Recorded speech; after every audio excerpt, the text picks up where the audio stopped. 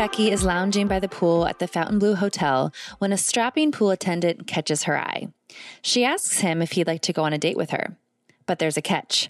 Her husband wants in on the action too. What begins as an unconventional proposition will soon throw them all into the international spotlight. And that's because the couple is no other than Jerry Falwell Jr. and his wife, Becki, two of the most powerful figures in Evangelical America. But as their forbidden fling blossomed into a full-fledged relationship, the Falwells did much more than break their own rules. The team that brings you the hit Wondery podcast, Even the Rich, presents In God We Lust, a story of an alluring sex scandal, power, money, and a very public fall from grace. While running Liberty University, a school that strictly enforced abstinence, there's even a rule against prolonged eye contact with the opposite sex, the Falwells lured Giancarlo Granda into a love triangle that lasted years. For a time, their secret was safe. But when word of their affair fell into the wrong hands, it led to political extortion and a public outing that brought Jerry Falwell Jr.'s empire crashing down. You're about to hear a preview of In God We Lust. While you're listening, subscribe to In God We Lust on Apple Podcast, Amazon Music, or listen anywhere and ad-free by joining Wondery Plus in the Wondery app.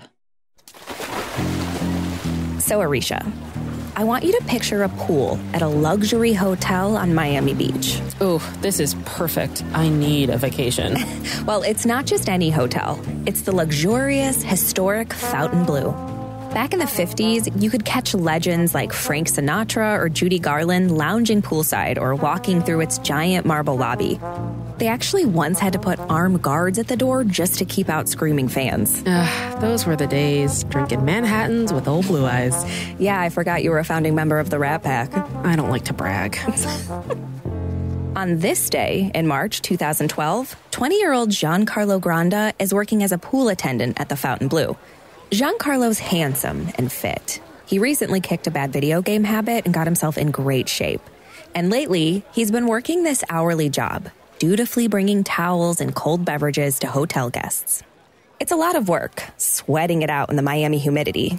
But today, something unusual catches Giancarlo's eye among all the beautiful people sunbathing by the pool. There's one guest in particular, and he's noticing how she's noticing him. She's checking him out, like really obviously checking him out. We don't know exactly how the next moment goes down, but Giancarlo walks over to the woman. I imagine he casually asks her if she needs a fresh towel or a fresh drink. She's older than him. He's guessing she's in her 40s. And he thinks she's cute. Brunette, great body, friendly smile, and she keeps flirting with him. At one point, she even takes a picture of Giancarlo with her phone. Wow, thirsty much? Definitely. After some chit-chat, the woman tells him her name is Becki. She asks him for his number, and he gives it to her. And then she asks him if he wants to meet at her hotel room. Okay, this is getting interesting. Yes, but we're not done. Because according to Giancarlo, she adds one more request. My husband, she says, he likes to watch. Whoa, was not expecting that. After Giancarlo finishes his shift at the pool, he gets a call from a blocked number. The caller asks him to go to a hotel near the Fontainebleau. When he gets there, Becki's sitting at the bar. She's nervous. Yeah, I think I'd need a drink too. They both have a whiskey to calm the old nerves. Then they head upstairs together. When they get to the hotel room, there's Becki's husband, lying on the bed. Just boom, lying on the bed? Yup. He's tall, gray-haired, pretty handsome, maybe a little doughy around the middle. He's noticeably drunk and giggling nervously. What about Giancarlo? Is he nervous? If it were me, I'd have so many butterflies in my stomach. Yeah, well, Giancarlo reassures the husband that if he starts to get uncomfortable with his setup, he'll get out of there. No problem. But the couple doesn't ask him to leave.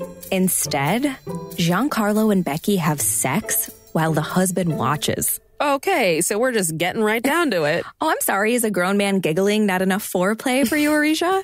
And I should say, this is Giancarlo's version of what happened that night. The couple has straight up denied this is how it went down. Is this couple someone that we know? Oh, just wait.